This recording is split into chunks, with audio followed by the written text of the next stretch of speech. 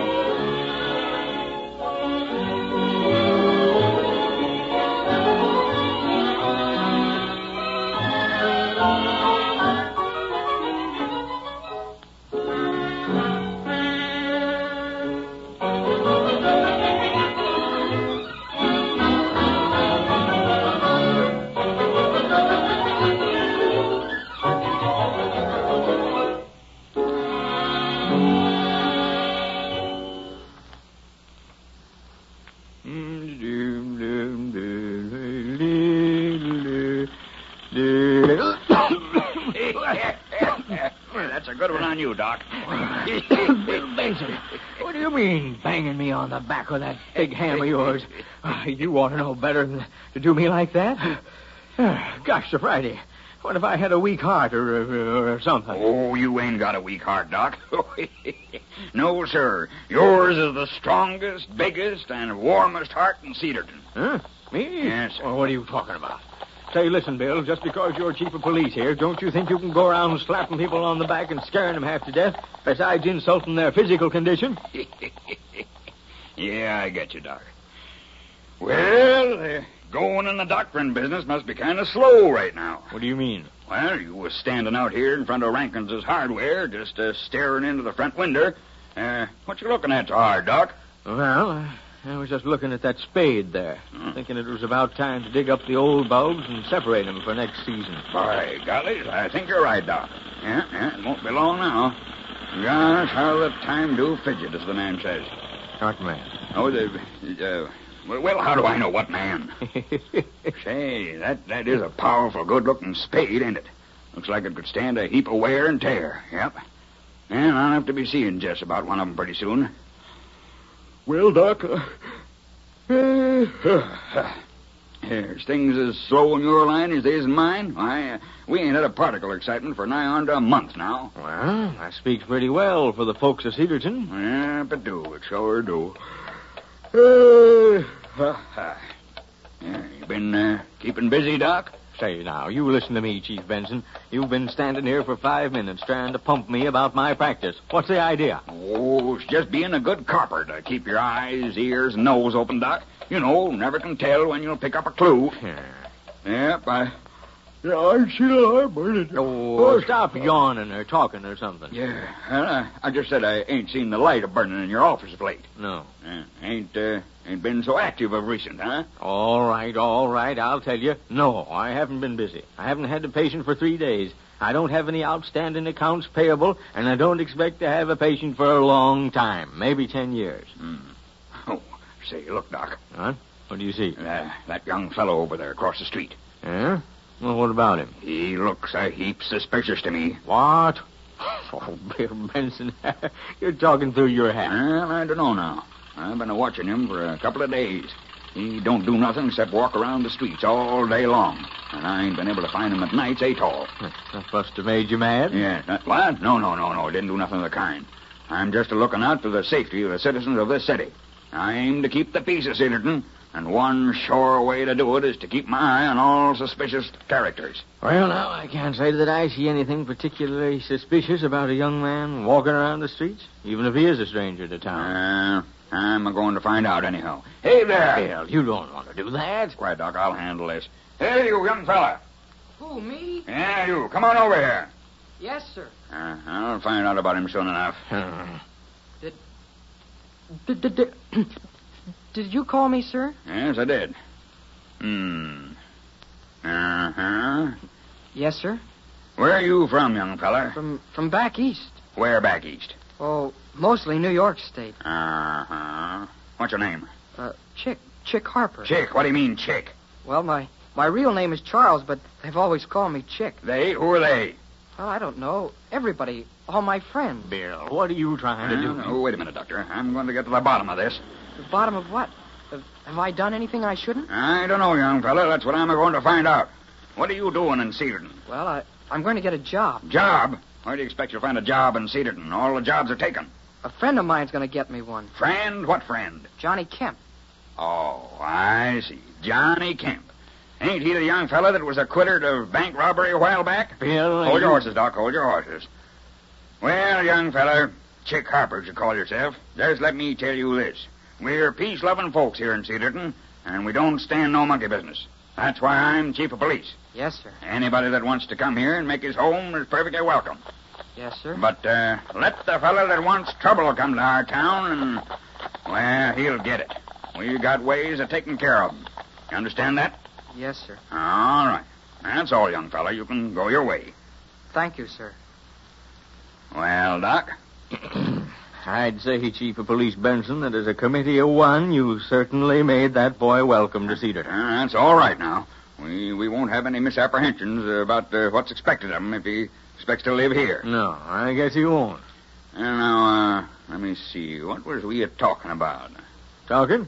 Well, I don't know that I... Oh, I recollect now. We was discussing the general health of the townsfolk. Oh, yes, so we were. And I said that I ain't seen that you've been none too busy of late. Yeah. And you said That the folks in Cedarton are all perfectly healthy, and I'm glad of it. Yeah, so you was, Doc, so you was. But that ain't it at all.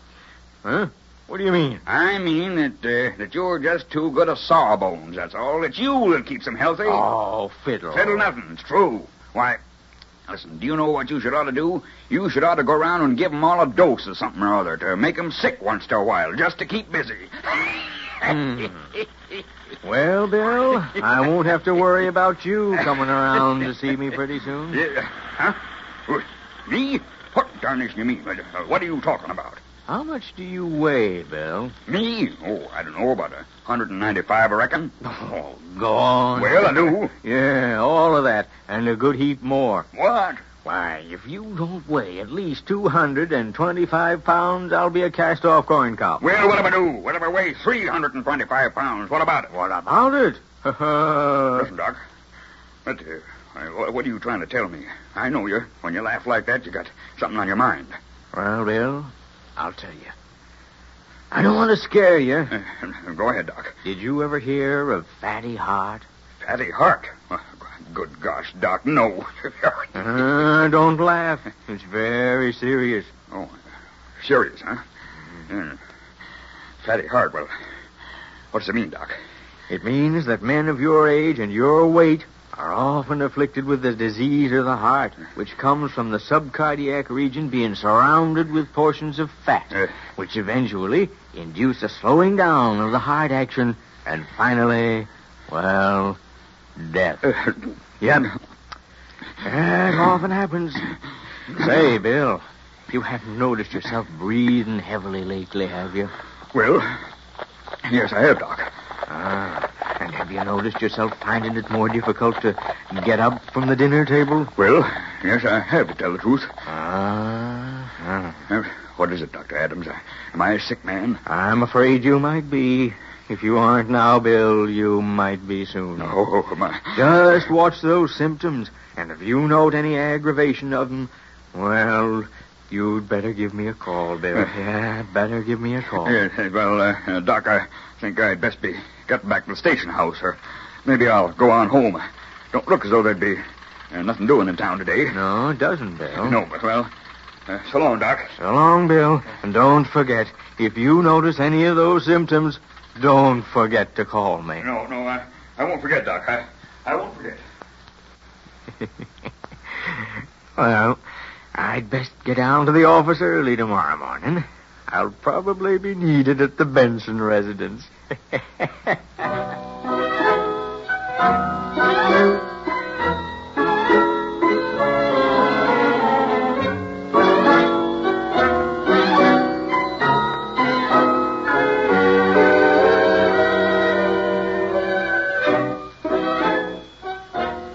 Well, Bill, I got your message. Mrs. Adams said you were feeling pretty low. Oh, Dr. Adams, I'm a dying man. Oh, I don't think so, Chief. Here, let me feel your pulse. Am I a dying man, Doc? No, not exactly. In fact, I'd say you were almost a perfect physical specimen. Yes, Huh? What do you mean? Why, you aren't sick, Bill. Not sick? Well, listen. Yesterday you told Yes, I know. I filled your mind with a lot of crazy ideas about breathing heavily and the like. Well, I made you think that all the little things you might notice about your own life were symptoms of a very dangerous disease of the heart. I made you think you were sick, Bill. You aren't sick at all. Not sick? Well, listen, Doc. You oughtn't to have done a thing like that to me. I might have died right in your hands. Oh, no, you won't die yet, Bill. Not of a fatty heart. You might have trouble with something else, though. Oh, my gollies. What do you mean now, Doc? I mean you might have trouble very soon with a fatty brain. Fatty brain? Yes, fatty brain.